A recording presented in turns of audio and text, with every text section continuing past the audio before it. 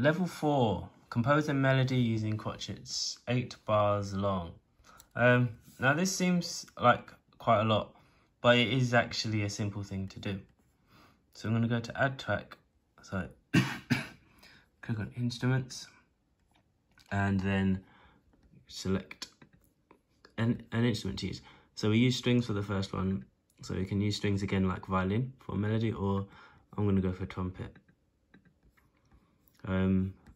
This is my melody, so I want to call it melody. So start on C again, and you want to do like crotchet beats. So I'm going to put my metronome on and I'm going to press play to practice and come up with something.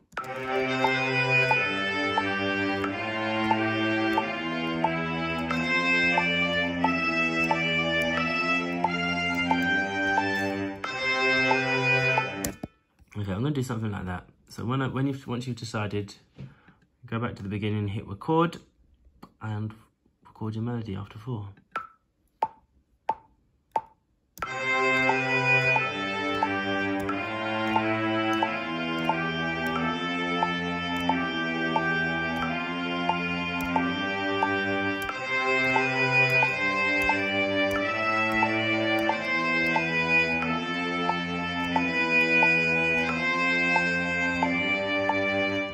You notice with that, I didn't do crotchets the whole time. We can mix up our rhythms to make it more interesting.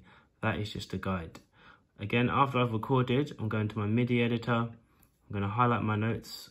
You can also press Control A or Command A on your Macs to select all and then hit quantize. And that way it's nicely in time.